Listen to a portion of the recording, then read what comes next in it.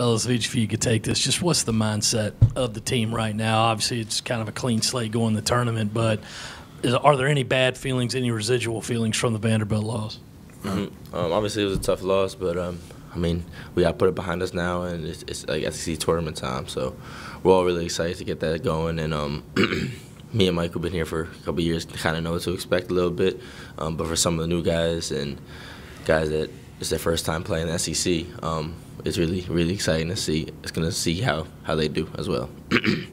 Yeah, like Justin said, tough loss, but it's a clean slate now, so got to go full steam ahead and just be ready for the next game.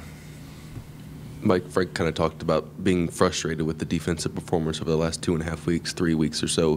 What's been the biggest issue for you guys defensively, and how do you go about correcting it these 3 days leading up to the tournament?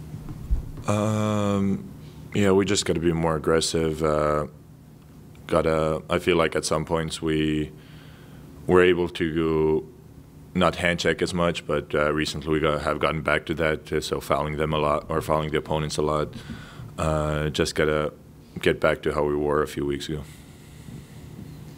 I guess for you guys, what is that like, preparing to sort of have all those games potentially back to back, and what is that, turnaround like when you might play late at night and then play the early afternoon the next day? From experience, I can say that it's tough. It's tough to jump from one game to another, but at the same time we're not trying to focus on that. We're trying to focus on winning the next game, So we're going to win the game against whoever it is, Arkansas or Vanderbilt, and then we'll worry about LSU. Justin, how are you feeling a couple of days removed from your first game back in a few weeks? Yeah, no, I feel really good. I was with Mark yesterday and got my treatment. It was really good. It just felt good to be back out there and to be able to just play again, and it went really good. I got that splint that I'm wearing, and that helps protect it and just helps me be able to play. Is there any mental barriers you have to try and break down, given that you're coming back from that injury? Yeah, and obviously you got to shoot with it. Definitely, there definitely are some mental barriers. With the splint I'm wearing, I can't move my thumb, so I kind of had to get used to that to kind of be able to play with that. And yeah, but once the game really started, I really wasn't thinking too much. I was kind of just out there playing, so it's not as bad as I thought it was gonna be.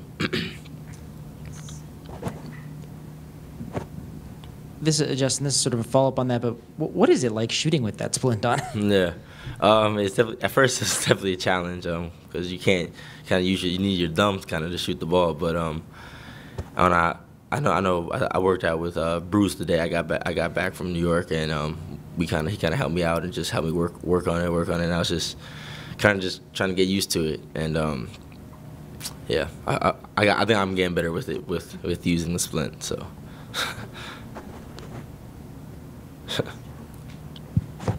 Do you feel like you're in good shape? Like, what was your process when you were out? Like, were you able to, get runs in? And no, yeah, I was in good shape. I worked out with Scott almost every day, and Scott doesn't let you take no breaks. So he was with me throughout the whole time, and helped me get back.